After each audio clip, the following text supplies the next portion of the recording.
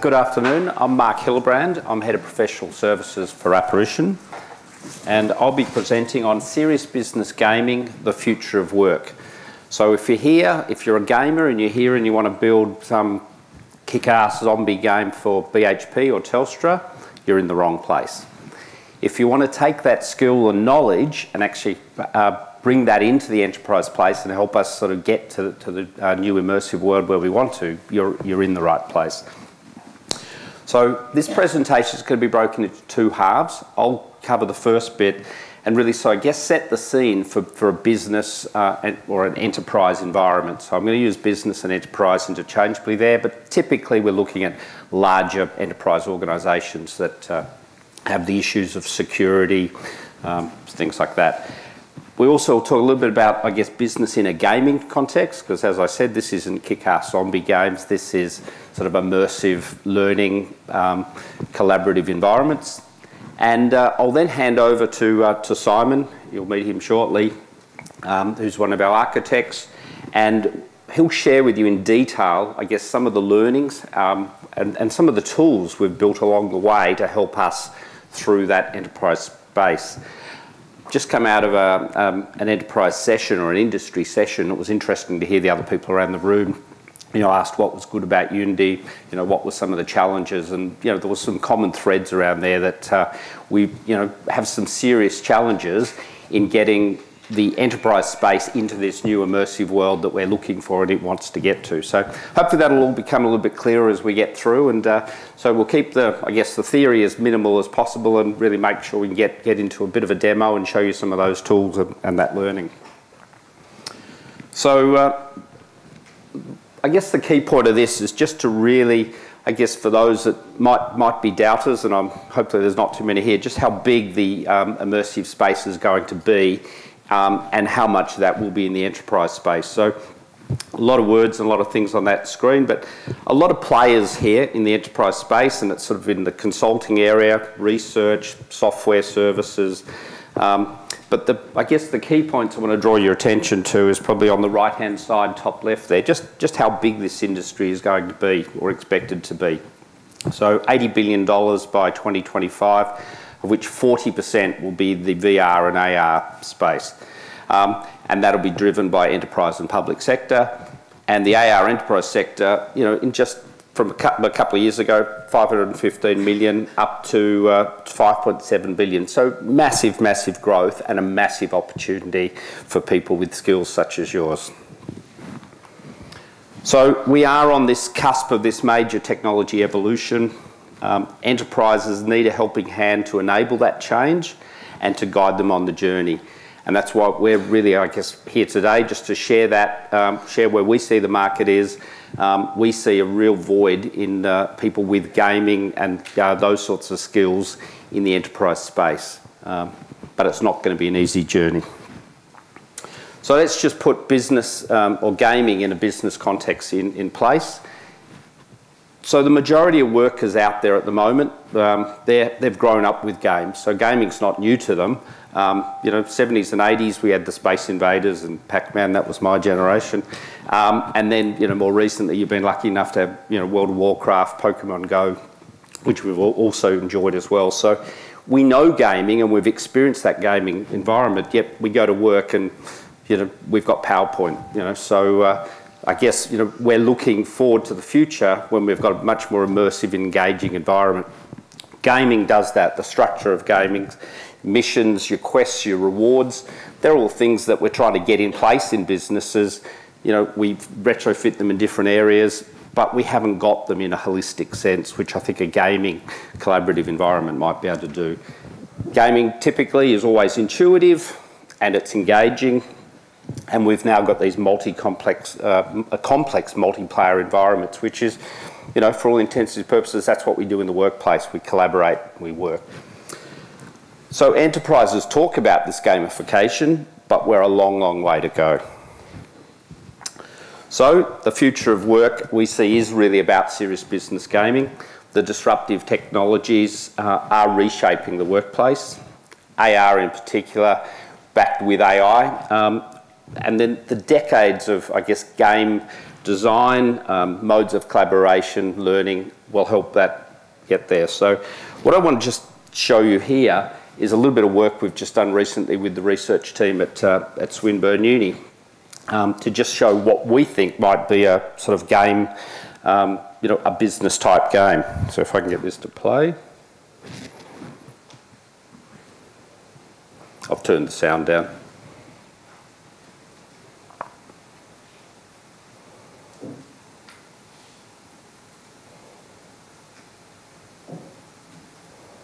We'll be making some announcements about that tool, but what we did was we worked with Swinburne and we've been building tools so that we can create these collaborative environments where people can work together in an AR space. And then we've taken those tools and we put them into our platform so that we can roll them out to other clients. So that's what I guess we're looking at when we say, you know, enterprise gaming. It's those sorts of things where we can interact, collaborate. You know, obviously you've all seen the you know, the JLL videos where, you know, wake up in the morning at Google and Siri telling you directions and things like that. So this is just, I guess, in the workplace where we can collaborate and share and engage. But unfortunately, it's enterprise, it's much harder to get change happening. So what I want to do is just share with you a couple of slides here in terms of what happens in an enterprise environment. And you know, apologies for those who understand enterprise. This is more for, I guess, the gamers who have, you know, had the luxury of building a game for a game company. But if we're going to try to do that sort of thing in a business environment, we really need to understand why companies make the decisions they do. We don't do things just to build a game. That'd be nice, but unfortunately we do things either to make money, to reduce our costs, or to meet some compliance area. And typically the compliance is the one that makes the biggest change because we have to do it. But typically, therefore, it's to make money or to reduce our costs. So we go out and we ideate and we look at challenges and we prioritise those sorts of things and look at what things can, I guess, achieve those areas for us to give us some sort of competitive advantage. We do rapid prototyping, and you would have heard a lot about POCs, and the whole of industry is talking about doing POCs and rapid POCs around AR, VR and immersive technology. And that's really, I guess, where the industry is right at the moment. And we build lots of them at Apparition, and lots of them traditionally over the last 5 years don't go anywhere because while we built these POCs, they didn't have solid business cases because the innovators just thought, I need to get into AR or VR and do something. But I'll talk a little bit more about that. But then once you've got these POCs, and even with these POCs, you need ways of simulating a real-world environment with data feeds and information like that, changing content. So just like, I suppose, in the early days of websites, you know, we went from that, I don't need a website, I've got a brochure. I now need a website, I have to have one. And then once you've got the website, well, how do I change that? You know, I don't want to keep going back to the developer. So those progresses happen in all sorts of areas. And then once you've moved, I guess, determined the business cases here, then it's about scalability and rolling out. And it's that sort of area where the businesses are having real difficulty moving from these proof of concepts to some sort of scalability and rolling it out. So at Apparition, we've structured ourselves to try and help organisations achieve that. So in the bottom right-hand corner, we've got this thought leadership area where we work with enterprise clients, run workshops, strategic workshops, things like that. We then partner, so we're a Unity Centre of Excellence so that we can be part of, the Unity community. We then work with organisations such as Dell and Juniper and build relationships with them, with the enterprise clients to try and really help move that technology along and show them where it's moving. We also do a lot of research with a number of different universities, like that project I showed before, to try and take concepts and ideas and then build it into tools so that we've got something valuable and useful for business. And then so that we can reuse it, we've built that into a platform. And Simon will show you a bit more about that. So this is the last slide of theory, but most of you will be familiar with the Gartner hype cycle.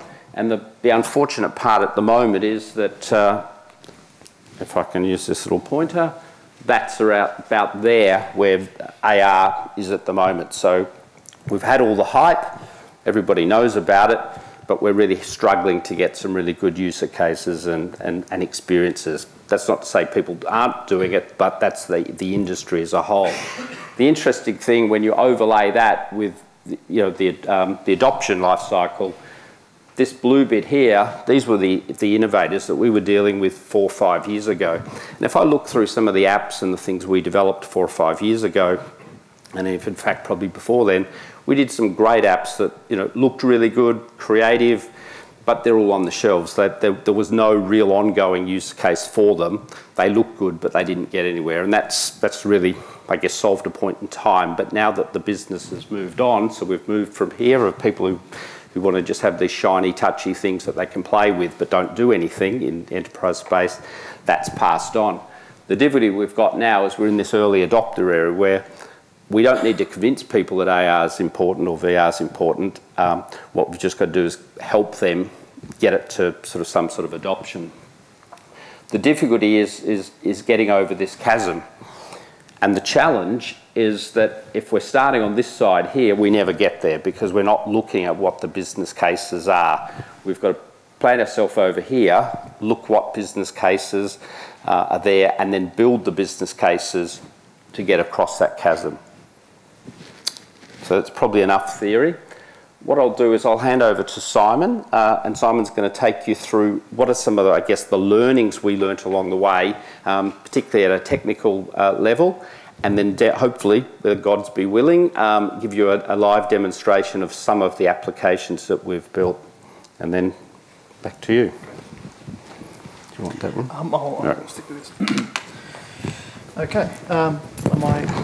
Am I coming through okay? All right, thank you, Mark. Okay, so yes, my name's Simon Galanakis. I'm a platform architect at Apparition. So basically, just picking up where Mark left off, I'd like to share with you some important aspects in building apps for business.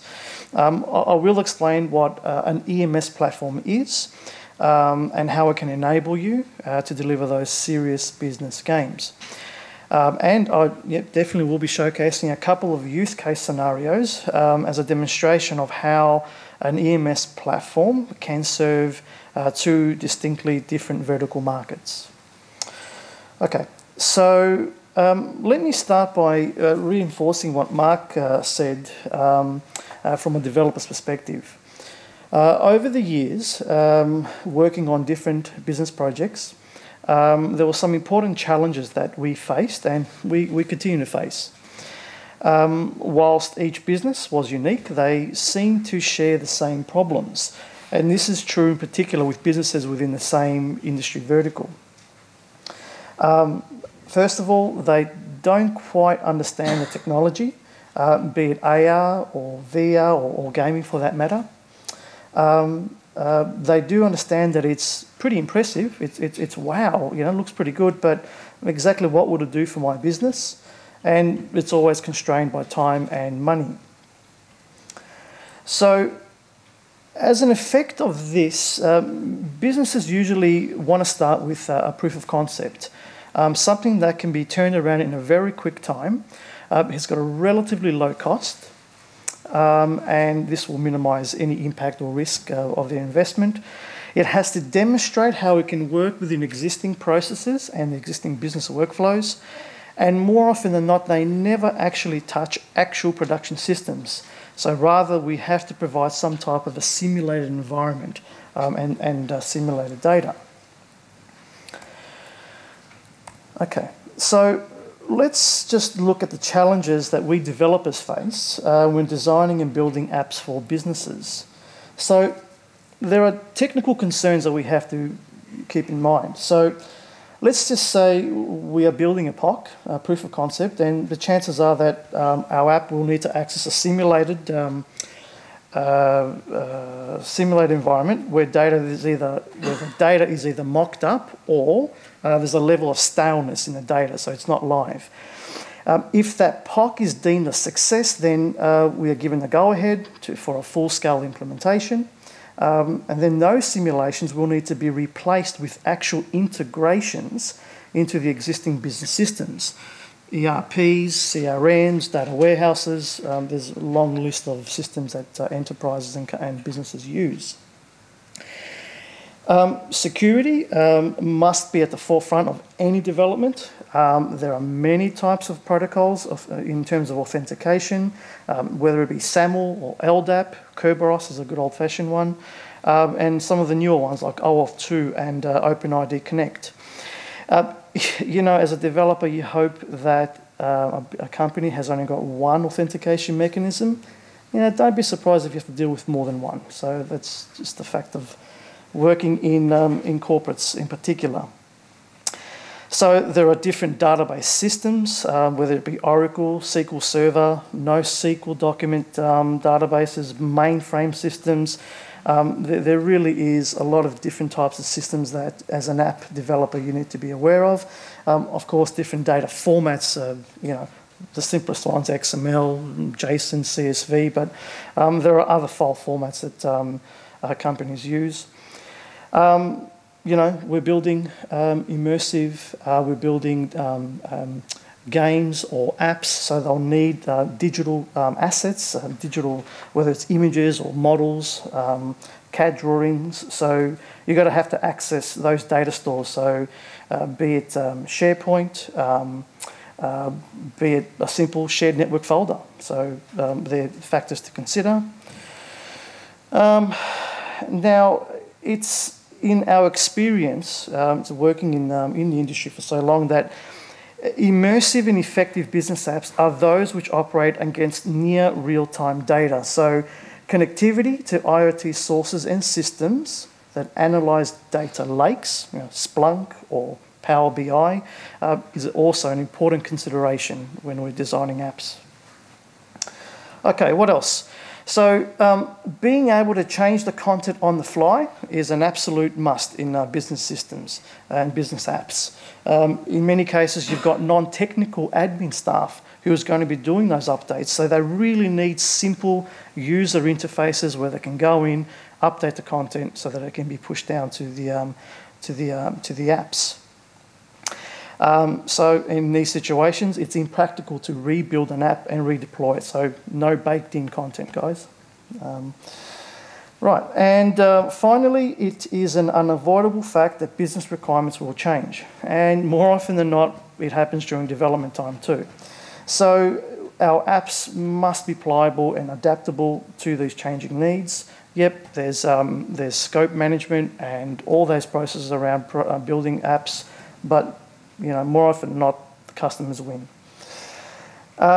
So let's also not forget the evolution of technology. IoT, big data, AI, machine learning, the future of work, as Mark touched upon, our apps need to accommodate these factors. So to address these challenges, we went ahead and created an EMS platform. And let me first describe what an EMS platform is. So first of all, it's a tool to help us build rapid business apps, especially when we're doing proof of concepts. It has to be quick and has to be delivered in low cost and quick time. It's a centralized service on the cloud. It can also be installed on premise. It has to be modular, extendable, and hence reusable. We want it to be accessible by any platform and any device. Android, iOS, wearables, Dell Visor, HoloLens, lots of devices that we need to accommodate. Scalable and robust, that's a must. It will integrate and it will aggregate multiple sources of data within the organisation. It simplifies data formats for connected clients, and it understands contextual relevance. Contextual relevance is knowing what kind of app is connected and where they are in the world, what time of the day it is, what they're looking at in terms of are they scanning a scene, are they scanning a server. All that provides contextual information about the user so that the platform can then tailor an experience that's relevant to them.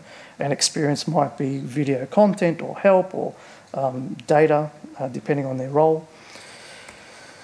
And it has to enable visualization of IoT data. So a very important thing in enterprise and businesses these days, IoT features very heavily in their concerns. So there is an emerging concept of a digital copy of the real world, one-to-one. So this is a concept of a digital twin, and it's starting to form a part of this concept of the Industry 4.0. It's where assets and objects in the physical world have a digital equivalent, identical in respect to form and design, but augmented with real-time analytics and information. It's all based on sensor readings from the physical device, but also information from the surrounding environment, all coming together to provide information real-time, near real-time, about the actual item in the physical world. Okay, so let's hop to it. So to demonstrate some of the concepts I've been talking about, I would like to flip over now and show you two different business scenarios and how each one of those can be served out of one EMS platform. So this is where we pray to the demo gods. So just quickly, and I'm hoping some of you have come by our booth today, I'll be showing our virtual shopping mall and an IT ops data center. Two different vertical markets, retail and IT ops. The same platform can serve content to both of them. So let me now jump over. Okay, that's popped up there. Great. So what I'm showing you at this point in time is our, on the right here, where's my mouse? Hello mouse, there you are. Okay, right. So on the right side is portal of the EMS platform, a very simple web interface where I have got a whole bunch of records, some alarms, some tick boxes, a bit of information there. On the side here, I've got my Unity project, and I'll click and run it. There we go. Okay. Right. So it's just loading up. So at this point in time, I've got an instance of the EMS platform running locally on the laptop, so I'm not bound to any internet connectivity issues. So just a very simple example of what a potential digital twin of a data center might look like. If we look over here, we see I've got a set of, I've got a server rack there currently, with a particular computer, showing there. So what I'm going to demonstrate quite simply is back over to my EMS platform, where I will go ahead and turn on an alarm, which represents, what I'm doing is I'm kind of simulating one of these machines on the rack having some faults.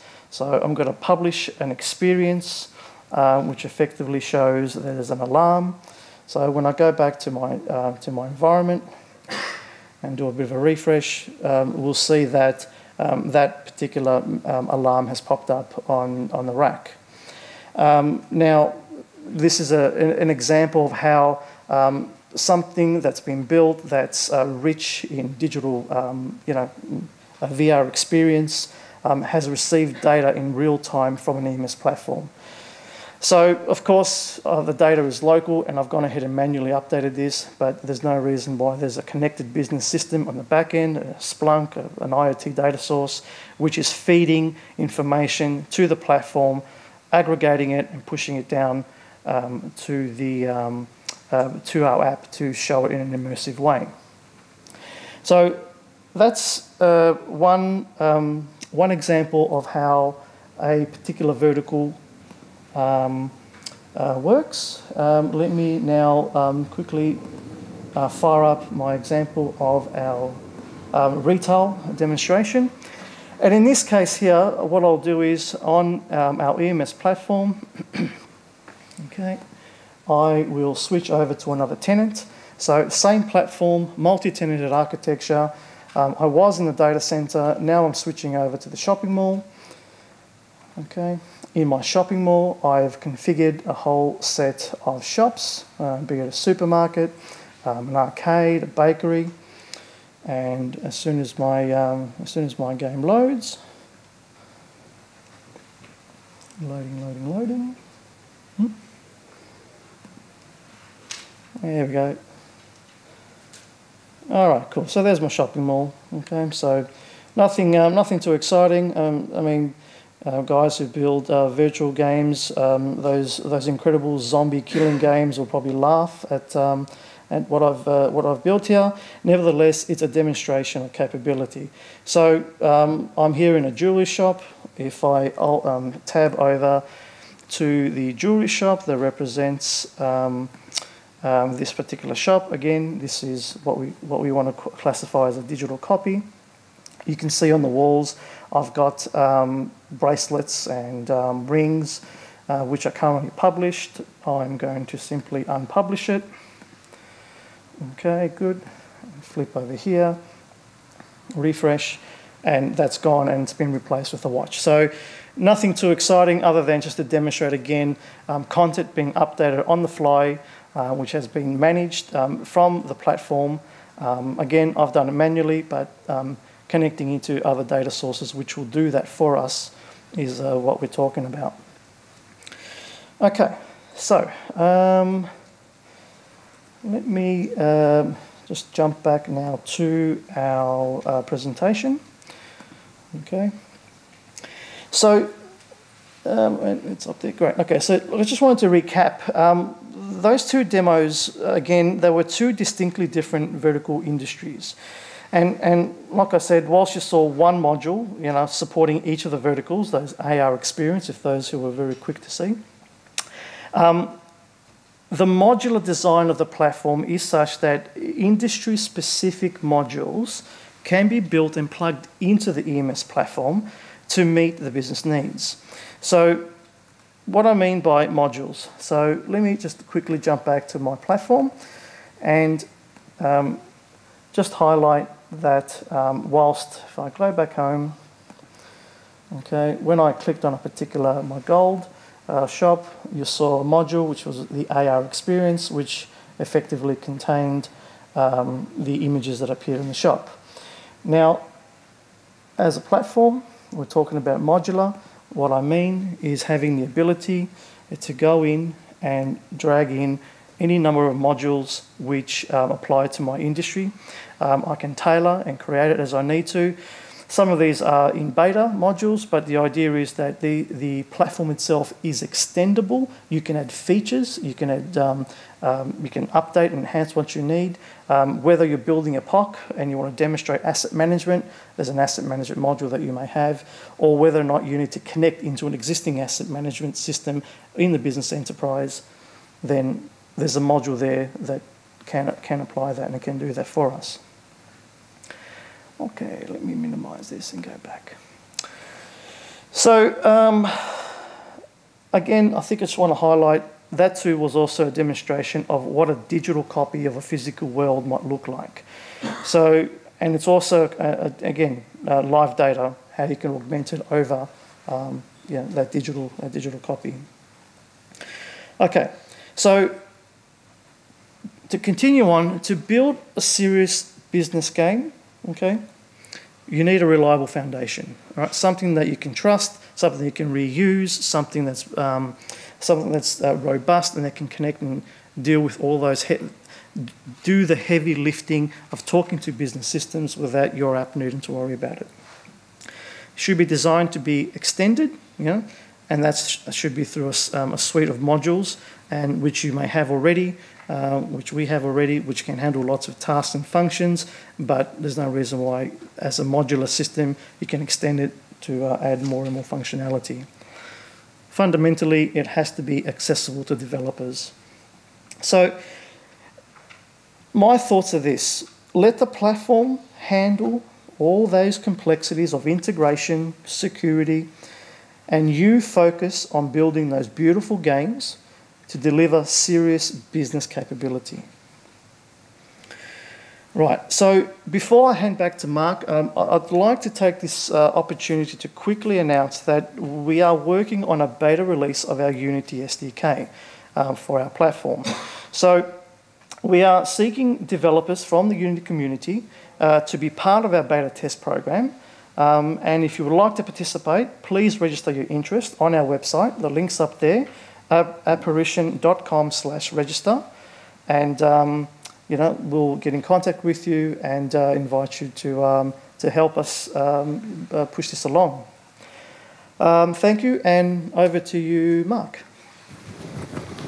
Thanks, Simon. You might as well stay there because we're about to head into some questions. So, yeah, so we built this, I guess, in the background while we were building POCs and other proof of concepts, but what we found was that we just kept reinventing the wheel. So the guys built this in the background out of a number of little tools, and then ultimately it just became I guess, a larger system that still got a long way to go, but we sort of, I guess, looked at what the challenges the whole industry is facing and what other developers are facing. We thought, look, you know, it might make sense to go out and share that. So we'd certainly encourage you to, you know, come along. There's certainly no cost at that level. If it obviously evolves to something where you've got commercial clients, well, then we're happy to have a conversation. But if it helps you solve some of the problems in terms of putting POCs together, in terms of rolling out for your enterprise clients, we'd love to talk to you.